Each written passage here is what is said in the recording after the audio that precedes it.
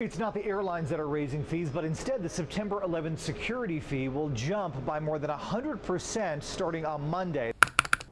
There were likes and comments. I want to high-five you. National. Good move. Good for you, Steve. Even international exposure. The moment I confronted the woman accused of stealing my credit card number was viewed more than 1 million times. A situation so sweet, it was even picked up by our competition. I was an identity thief. But here's what we never saw coming. I'd say that's pretty good. Next, carve out a completely custom wound for less than you'd spend at the store. Put clear glue in a cup and microwave it for just a few seconds. And they're low maintenance and it'll save you money because they never have to be dry cleaned or ironed. So many gifts in so many categories that this year's Fox Holiday Gift Guide is a 2-screen experience here on TV and of course our full online shopping guide. We fell in love with these worry eaters. They encourage children to write down their worries, then slip them in the zipped pocket so the doll holds onto them and your kid doesn't have to. You have no idea how to get in touch with your own corporate office? I don't give a who y'all are. Y'all need to get up out of here. Not the response you want from a company you trusted to do your taxes. And in the case of this car, it's one that's been sitting pretty neglected. Thousands of you responded to pictures I posted of this filthy, awful interior, including Plano-based rug doctor who saw those soiled seats as an opportunity to prove that their product really works. You contact the company, you dispute the charges, you close the card, and that's it. But in this case, the woman actually used my card to check into a local hotel. So after I hung up at the credit card company, I called the hotel and I said, hey, listen, has anybody checked in using my identity? Because at that point, I thought she was using the whole thing, right? They said, no, she didn't. I said, do me a favor. Run my credit card number against any recent transactions and let me know if anybody's using it to pay a bill. They looked it up and sure enough, someone had checked in a couple hours before. He gave me the name, the room number. I said, keep quiet. I'm calling the cops. And I think that that's why this story has resonated with so many people, because the first half of the story is true for all of us. But the second half, the half that we got to show folks, is that moment that nobody ever gets, that moment to be able to track somebody down and look them in the eye and say, why did you do this and how did you do it? And that is a moment that we got to deliver on behalf of consumers everywhere. Take a look. You picked the wrong guy. If you've ever felt ticked off, I didn't pick you, huh? ripped off, Who did? or feared fraud, this is your moment. Who picked me, Farrah? A face-to-face encounter with the person accused of stealing your credit card information. Are you Farrah? This is Farrah Parks, and she's accused of stealing mine. Credit card numbers get stolen many different ways. How did the cops know? I tipped them off. Thanks to a fraud alert I placed on my account, I got this notice that someone may be trying to use my Visa card to pay for a room at the Hilton Garden Inn in Richardson. Fortunately, the people that used your credit card, they stayed at the hotel. And that chance to track them down is what prompted me to investigate. After I contacted Visa, I called the Hilton, explained the situation, and asked if anyone had checked in using my name. The clerk said no. So I asked him to run my credit card number against any recent payments. Bingo, someone had checked in to room 239, Farrah Parks. At check-in, she presented a card with her name on it. When the magnetic strip wouldn't swipe, the account number was entered manually.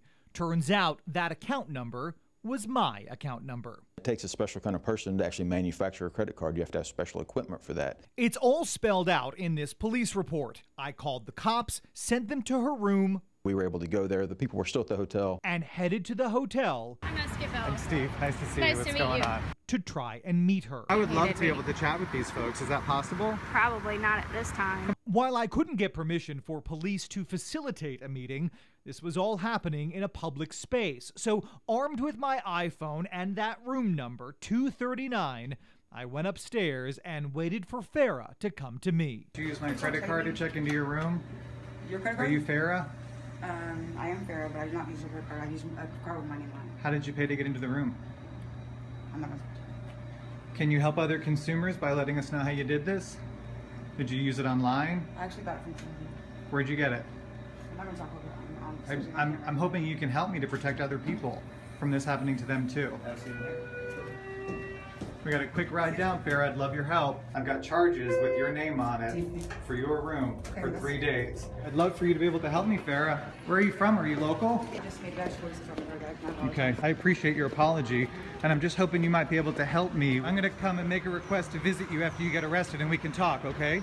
Farrah declined my request for that jailhouse interview. I was hoping she might shed some light on what made me, a guy who makes a living protecting consumers, a good mark, and how did she get my number? Anybody can be the victim of identity theft or credit card abuse. I mean, we've had employees here at the police department that have become victims. The fact is, we're all targets. As long as we use credit, we can only minimize risk. ID theft can happen at any time. But the chance to meet the person who's gained access to your account, that You picked the wrong guy. comes only once. The Red Tag Sales event is on. The Mega Red Tag Sale. It's a color that usually signals savings. Take 20% off. The red tag means retailers are ready to deal with deep discounts and special offers. Do not miss the Red Tag Sales event. In fact, we're so conditioned to think so that just seeing red Which one of these price tags do you think is going to indicate a discounted price? Which tag means savings? The red one. Red. The red one. makes us believe we'll save green. I expect it to be on sale. Meet bargain hunter Tony White. I try to find all the deals. Her search usually leads her here to the clearance aisle at her local Walmart, where the red tags are clear, but the discount is not. They are actually selling items on their clearance aisle for regular price. How does she know? It's right on the price tag. We randomly selected 13 red tagged items from the clearance section at the Walmart Tony shops in Flower Mound. In 3 cases, we saved almost $6 on Gas X, another $4.40 between these 2 boxes of breakfast bars. But every other item we bought, despite the red tag, offered no savings at all. Irish Spring Body Wash, clearance aisle, red tag price, $3.97. The same as the regular retail price marked by a yellow tag in the main part of the store. 5-hour energy shots, red tag price, $2.68. The same as the current regular price on display. Allergy medicine, protein snacks, and not one, but every variety of baby food we selected all had a red tagged price identical to the full retail price for the same product currently available and currently on display on the store's regular retail shelves. Each of those tiny red tags that we found in the clearance aisle didn't save us a single cent. I think when you see a red sign that says clearance, that those items are at a deep discount. But they're not, and a company spokesperson says there's a good reason why. Despite what you might be conditioned to believe at other stores, here at Walmart, red tags are not always used to communicate clearance or a discount. I still think it's deceptive. Tony says, sorry Walmart, that doesn't seem right, especially since those red tagged items are grouped with clearance inventory, which is marked down. So what's the red tag for?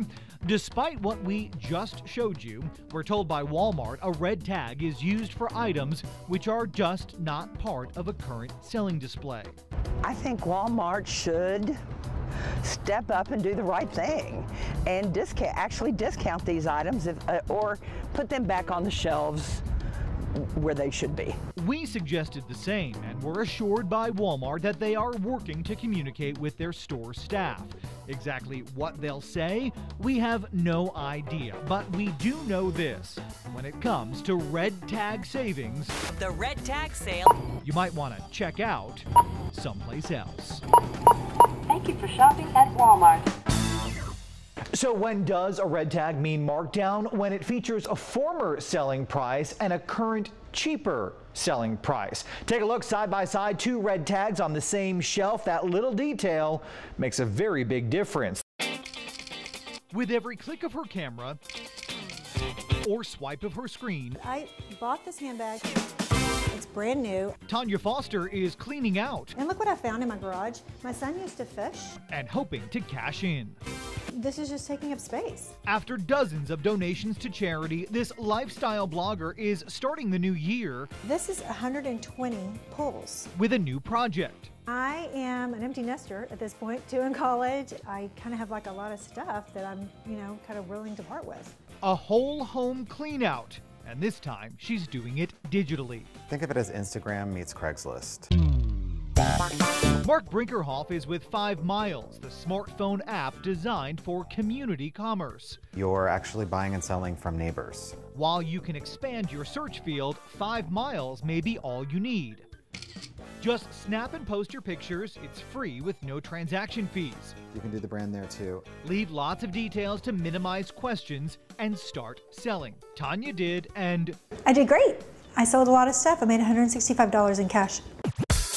2 weeks later, had more cash and less clutter.